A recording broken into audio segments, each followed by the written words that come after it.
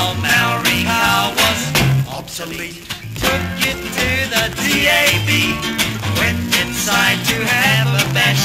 But while inside the council came and loaded it with other trash.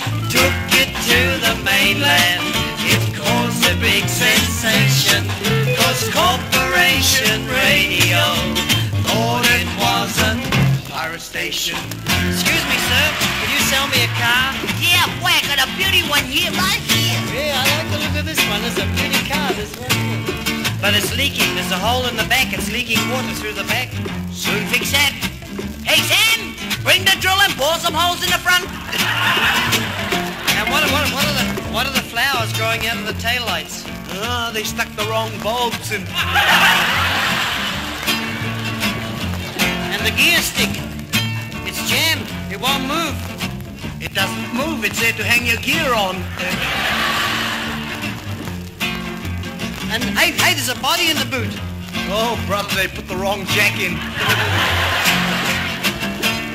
And one of the headlights is facing up and the other one's facing down. Well, the one facing up is for parkers to look for unidentified flying objects, and the one facing down is for Marys to dig toiros out of season.